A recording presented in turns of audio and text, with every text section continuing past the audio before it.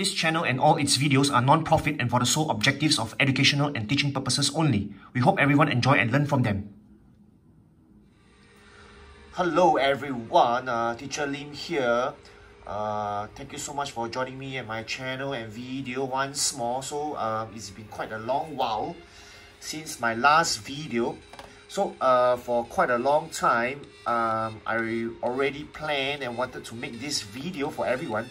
So this is to me, this is a very important video on how to create or draw or write or make concept maps. So basically, concept maps are introduced or used quite frequently in the learning of science, especially primary school or even secondary school.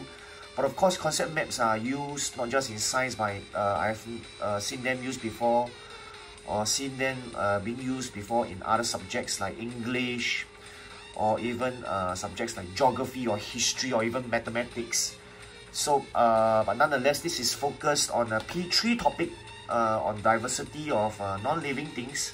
So I will create, as an example, concept map on materials and the properties of materials.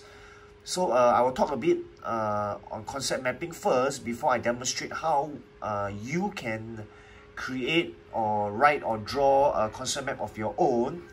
So as usual, in my teaching segment or my teaching parts or the slides that I've created, credits as usual goes to Google Images, Google, Wikipedia, and the textbook which the P3s are currently using from Marshall Cavendish. I got some ideas from there, so credits also go to them.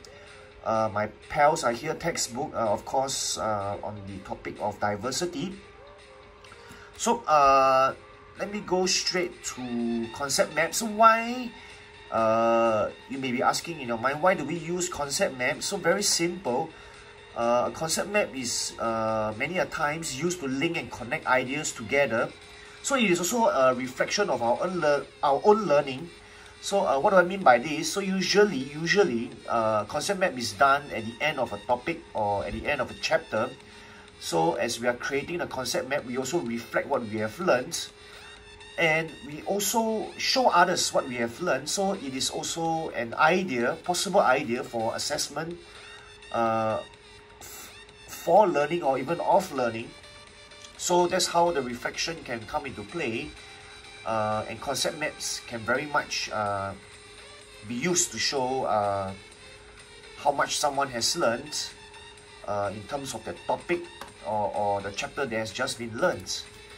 So number 3, of course, concept maps are a very good tool or method, I would say, to let someone or anyone look at everything at just one look. Usually it's just one page.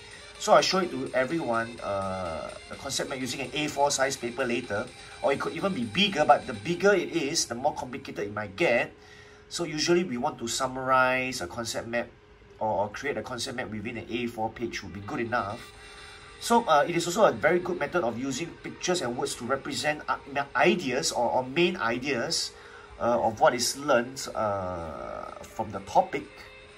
So moving along, it is also a very good summary of ideas of what is taught and learned in any chapter or in any topic. So concept map definitely can be used to summarize or to highlight main ideas together. And definitely, as I mentioned before, usually it's done at the end. Personally, I feel it should be done at the end, where it's great for self-study, revision of your topics. And the concept maps, right, after you have created them, it's actually, they are good revision tools that you can revisit. So for example, let's say for example, in which we are dealing with today, the topic of materials and their properties. So let's say we move on to the next chapter. I think the next chapter is on interactions or magnex, currently in primary 3 science. So let's say after finishing magnex or interactions, we decided to go back and have a quick look at what we learned in diversity of materials, or even that of living things. We can easily go back to the concept map, and usually it is a great way or great method to summarize all the ideas. So one look, you can revisit and be reminded of what you have learned in previous topics. So now, talking about why we have concept maps, so how about how to actually create or draw concept maps? So definitely we usually move down from a bigger main idea or main title or topic to more smaller ideas or subtopics. So usually we move from a bigger, broader ideas to smaller but also very important details and ideas. So that's how we, or at least I, usually create a concept map. So usually we have a start and an end in mind. So before you actually even create your concept map, right, you should know roughly how you want to start it and when you're going to end it at. Otherwise, the concept map can become a bit too long-winded, too much, and too overwhelming with details and ideas. So that's why I keep mentioning that usually concept map should be done at the end of a topic rather than the beginning. But of course, we can also do it at the beginning, for example, just as an introduction to expose ourselves to more ideas, so on and so forth, before we move on to the actual topic itself. So I mean, concept maps can definitely be used at the beginning or the end, or even the middle during the topic as a revision. So it really is up to individual preference, up to how you want to use or the purpose of your concept maps. Yep. So number 4, so you must have a rough idea, like I mentioned, how the concept map should look like. So this is very much linked to the idea where you should have a start and an end in mind of how the concept map should look like. So point number 5, I think is very, very important. In a concept map, right, if you ask me, a concept map is basically a picture or diagram of words or even simple drawings. So they have to be very succinct or precise. If it's too long-winded, too many long sentences instead of short phrases or 1 or 2 words, the concept map can get really complicated and it really defeats its purpose, because a concept map, as I mentioned previously, is supposed to summarize your ideas, not to make your ideas even longer or even more difficult to read. So we need to use very precise words or phrases. We shouldn't even be using sentences in our concept maps, right? Of course, then again, like I mentioned many times, this is based on the personal experience or opinions of teachers or lecturers or even professors.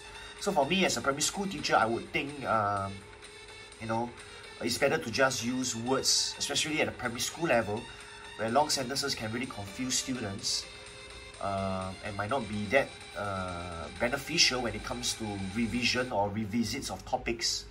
So last but definitely not least, I think before you can actually create a concept map, you need to be very be quite, I wouldn't say very, but quite experienced with the knowledge and what was taught in the topic or the chapter before you can actually create a concept map based on that chapter. So usually, as I mentioned before many times, I do a concept map at the end of the topic, where it's more like a reflection, a revision of the topic that was just learnt.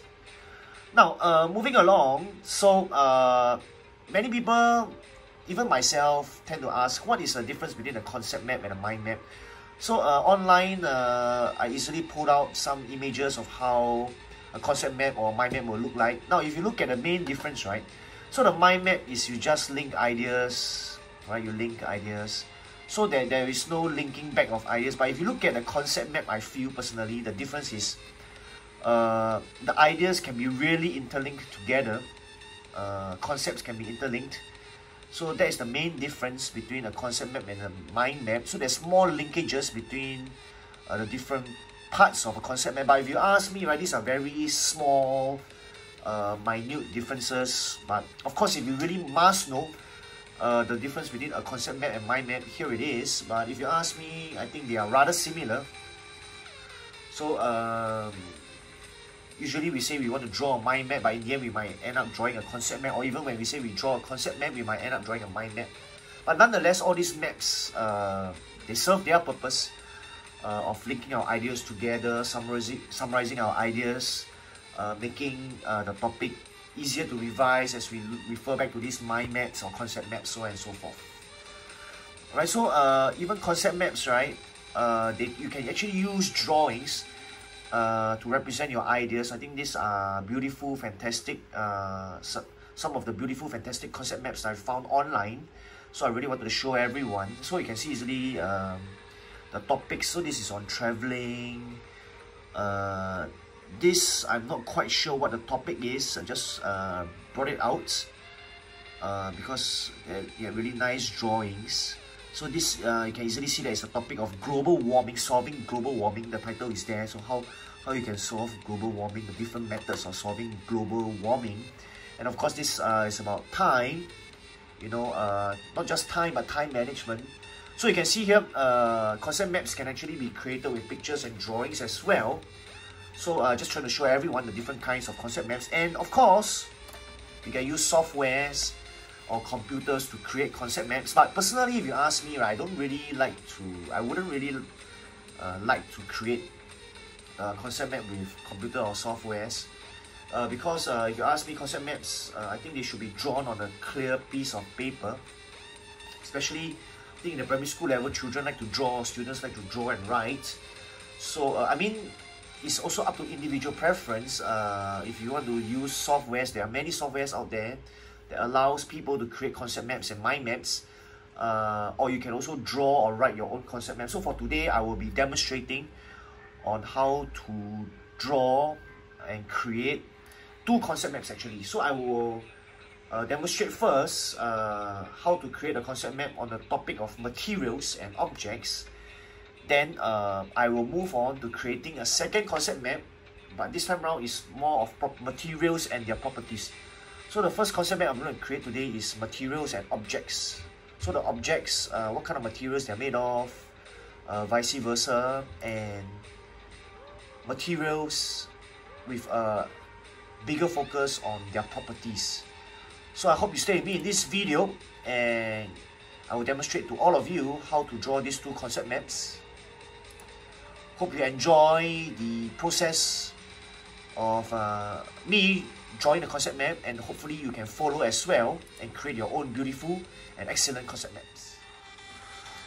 Alright, so I will be drawing or creating a concept map on the types of materials and examples of how or what objects are actually made from them. So I start off the title from here, probably at the center or the top center. Types of materials and examples of objects made from them or from these materials. So probably I will circle this up, or you can box this up. So probably I will start off with wood here. So wood is a common material to make things like doors.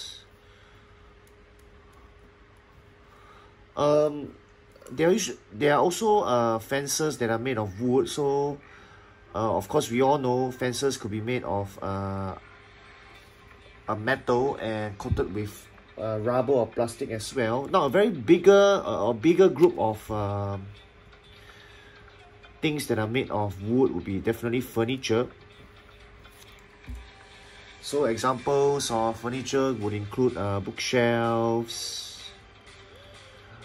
Then we also have the very common tables, chairs,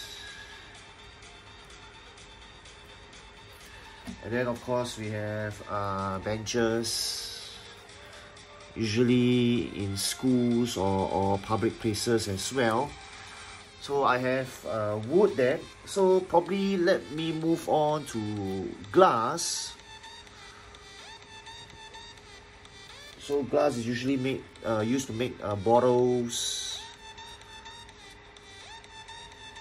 Alright, glass bottles, and then glassware as well. So glassware could include could include things like your plates, your bowls, or even vases that are made of a glass. Then I think next on I want to move on to rubber.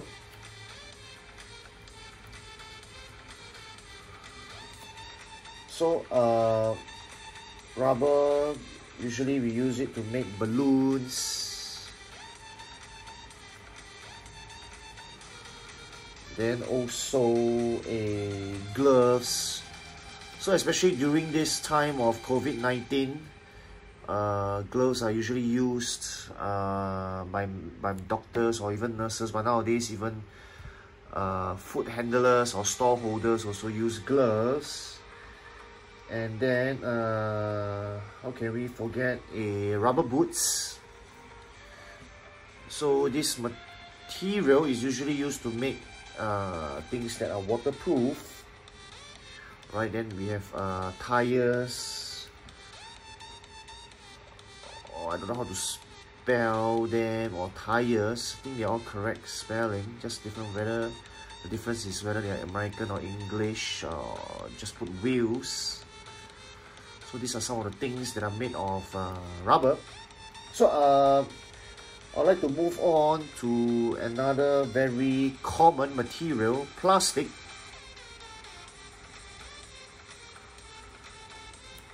Alright, probably let me link them up so that they will look more like a concept map rather than a mind map. So even tires or wheels are known to be made of plastic. Even balloons as well, or even gloves made of plastic as well, or even your boots could be made of plastic, right? Then oh yeah, we even have bottles that are made of plastic. So this is a very good example of how a concept map can look like. So usually plastic, we also use them to make containers or your lunch boxes, right? And then we have pails, buckets, right? All these are made of plastic. Also because of the property of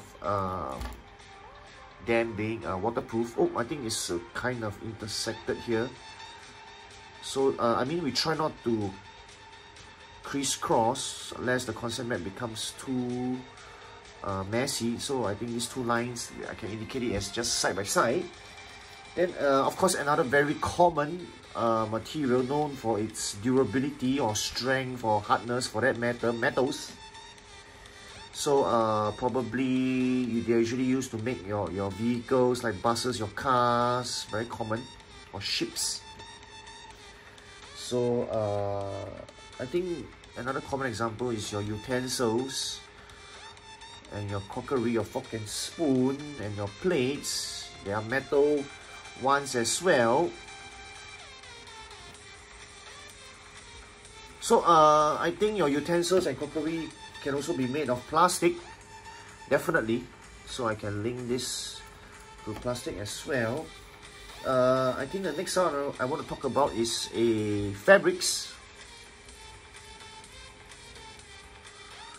Alright, fabrics. Your cloth, your cotton, your nylon, all these all fall under fabrics. Then of course they are used to make things like bags, clothes, right? Then oh yeah, curtains.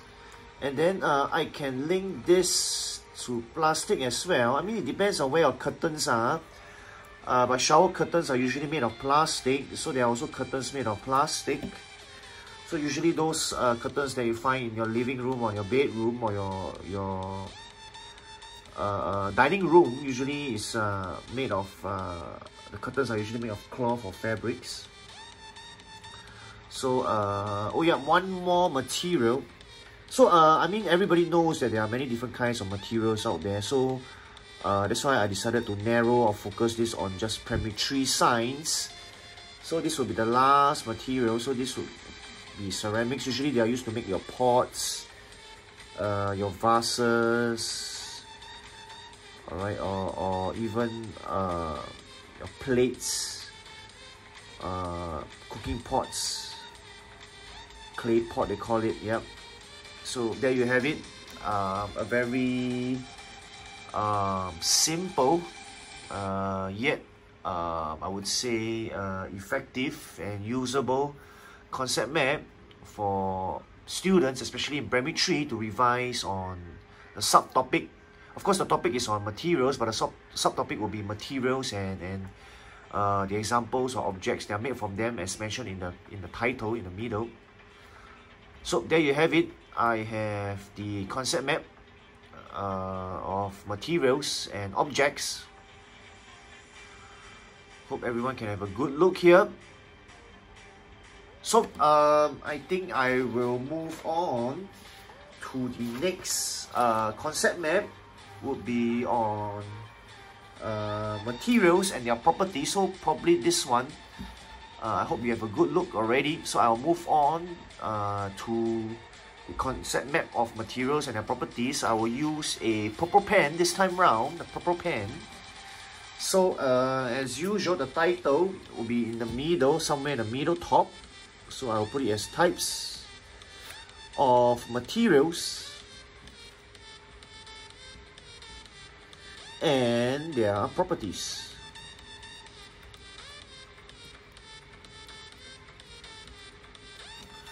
So probably I would circle or box this up again. So probably I start off with the material. So probably I start off with wood first.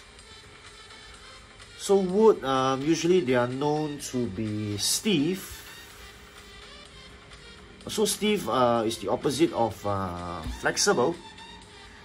And then they're also known to be strong. That's why in the previous concept map, they are used. I wrote down that they are used to make furniture. Of course, most of the time they are actually waterproof. But I think the natural form is not. So usually it's a combination of plastic onto the wood. So different combination there, but I'll just take it as mostly is wood covered or protected with plastic, and then usually it will float on water. So these are usually the properties of wood. Then I'll move on to glass now. Glass. So one of the very important property of glass is transparent. So it's used to make things like windows, or even your windscreen in the car, or even your spectacles. And then of course they have to be waterproof. Alright, to withstand rain, water, so they do not absorb water. So that's the meaning of waterproof. And then usually they are stiff and they do break easily, but I would not write down break easily because or fragile, because these are the properties that we look for when making a particular object with this material, rather than not make this object of this material because of an undesirable property. So I'm listing down all the more desirable ones. So rubber, of course, usually we use rubber because it is flexible, opposite of stiff. And then of course they are usually waterproof. That's why we use rubber to make things like your rubber boots or your rubber hose. Right, then we usually rubber also floats on water. I mean, because it is waterproof, so it doesn't absorb water, so it doesn't sink. So I guess that's the idea. So there you have it. I have the first three materials and their properties, and then of course let's move on quickly to metals. Alright, for metals, so because metals, there are many different kinds, so maybe let me list down a few more common ones like iron, steel, copper, or even aluminium, and the rarer ones like gold or even silver. Okay, but the list goes on. But as mentioned, we're not supposed to have too many in a concept map, then it gets confusing and gets overwhelming. Too many words there, too much information and content. So I try to keep it as brief as possible. So they're definitely most of the time known to be stiff, because your common aluminium foil is more flexible. So usually they are strong, durable. That's why we use it to make things like ships or vehicles and cars. So usually they are waterproof. Of course, after long exposure to water, metals usually rust unless they are stainless steel or they are protected. And usually metals sink in water. But of course, things like ships and all, they are made of metal, so probably they might float instead of just sink. Then we'll move on to ceramics. Alright, so ceramics usually they are waterproof. That's why we use them to make things like vases, or your pots, or even your cooking pot, or even your flower pots. Usually they are stiff.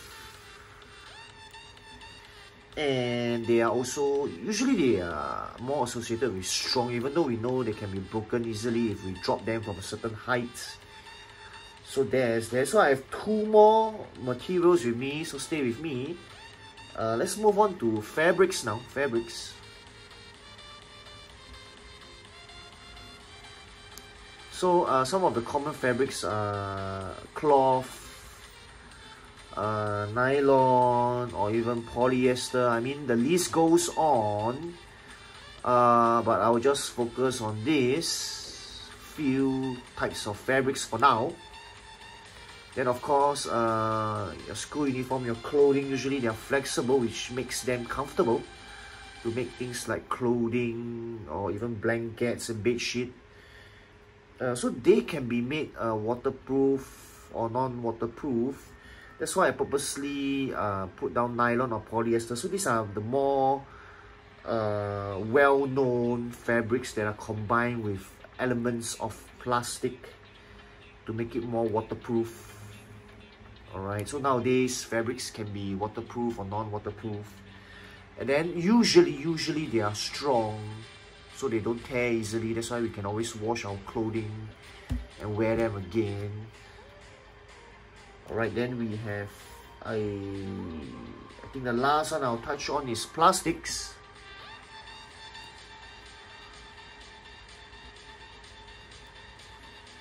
Alright, then usually they are, I mean not usually, they are always waterproof. That's the main characteristic or property of material that we make use of plastic to make waterproof objects or products.